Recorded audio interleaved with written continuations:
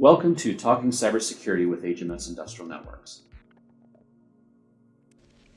Hi, my name is Jason Block with HMS Industrial Networks. I am the Solution Manager for our Industrial Internet of Things products, and today I will be discussing network segregation and how that can be used to protect your IT networks and remote connectivity applications. So the first thing I want to do is take and cure a couple of misconceptions about remote connectivity.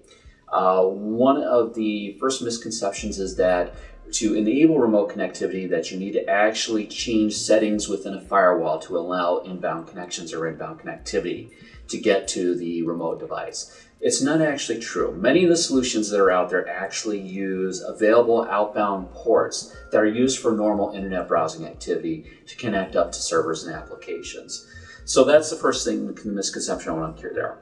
The second misconception I want to cover is that enabling remote connectivity allows third-party actors or people outside of your facility to actually access your IT networks. And this is not true. In fact, many solutions that provide remote connectivity enable what is called network segregation, which is going to be the core topic that we're going to discuss today. So I want to cover that there. And network segregation, which is intrinsic to these technologies, actually provides degrees of protection between the user that needs to interface with a remote piece of equipment and your IT networks. So to discuss this, we want to talk about the overall system architecture of a remote connectivity solution.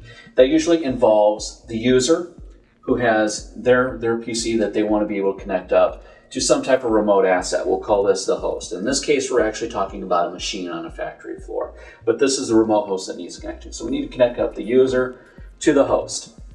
To enable this, we need to connect through essentially a cloud solution, which serves as, and hosts the VPN server, which serves as the broker or the manager for connectivity between the user and the host. So that's kind of the central part of the architecture. Then we have essentially a router, which exists down at the machine level, which is negotiating between the local network of the host that we need to connect to and the cloud itself.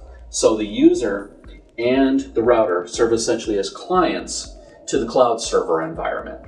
So that's an architectural discussion. So let's talk about the dynamics and what happens when a remote connection is made.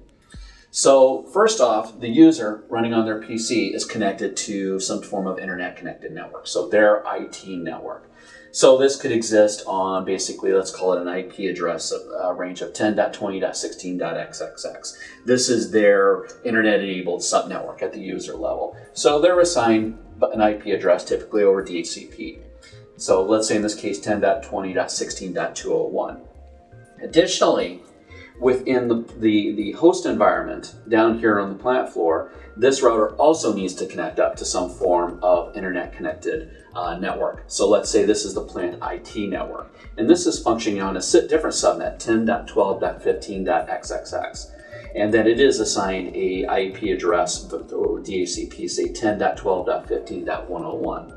So these two devices exist on two different subnetworks in this environment. Both of these are internet connected environments. So in this case, the router uses an outbound connection, typically over ports 443 or 1194. 443 is the secure HTTP port.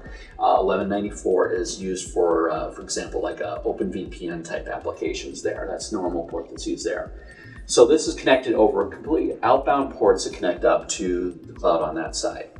Additionally, the user connecting over their IT network is connecting over basically an outbound connection as well. So no inbound connections are needed on either side, coming back to what I was discussing earlier in terms of basically firewall manipulation.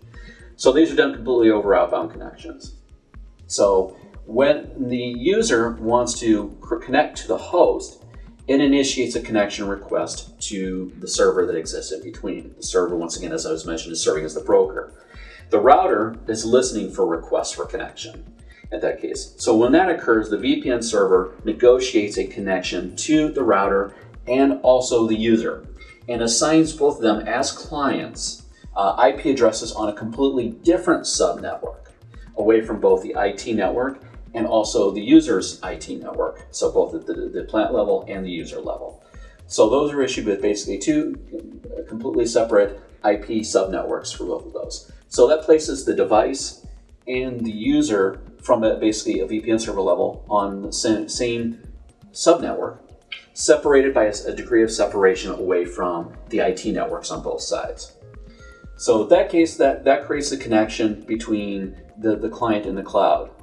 However, if I look at basically my machine environment here, this exists on a completely different LAN. So in this case, let's say 172.20.12.xxx. This is my host environment of IP addresses that exist on my machine here. So what happens then is the third step in this is that the IP addresses are issued for the user PC on the same subnetwork as the machine. And then the router routes those communications between the LAN and the connection up to the VPN cloud. All this is occurring over SSL, TLS encrypted communications. So essentially what I've created here is I've created a virtual IP address that virtualizes this PC down here on this LAN at this machine level. But I have 2 degrees of separation away from my IT network here. So once again, this enables the user to connect to the host without any kind of exposure to the IT network. And this is what network segregation is, and this is how it helps protect your IT networks at your plant level and keep basically applications isolated to the host network. Thank you for listening, and I appreciate your time today.